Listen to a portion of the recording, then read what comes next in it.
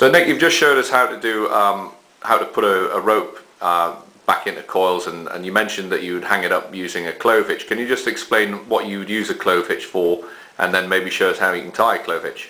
Yeah, I mean, clove hitch has been around for a long time. The beauty of them is it's a very quick knot to do and to use, and predominantly you would use it for tying up a fender. And I'll show you how quick it is.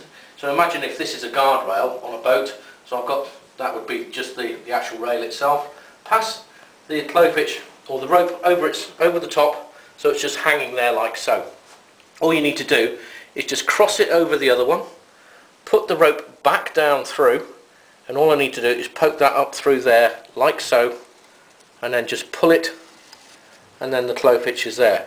Now, the beauty of the clove hitch is it's very quick to adjust.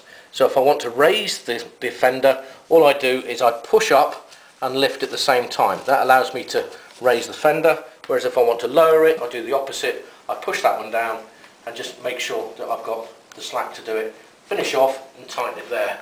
What a lot of people tend to do though, is if they're leaving the fenders for a long time, is they may just put a couple of clove hitches, a couple of half turns just to lock it off so it doesn't get knocked off by friction or whatever.